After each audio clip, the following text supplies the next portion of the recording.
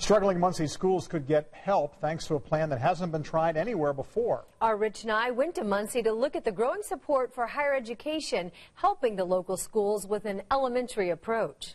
Under the proposal, Ball State would take over Muncie Central High School and every other school in the district. Ball State quickly got behind the bill passed out of a House committee this week. We believe the fortunes of our university are also linked to the fortunes of Muncie, and we know the future of Muncie is dependent on the future of Muncie schools. So we're all in this together, and that's why we've decided that this is a responsibility we should undertake. We feel an obligation and a great opportunity.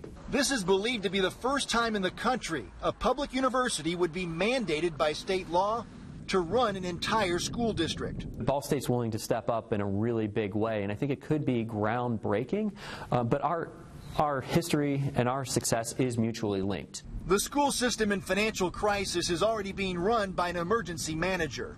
I think it's great. At this point, we have been looking for any kind of resolution to this bad thing that's happened with our school system.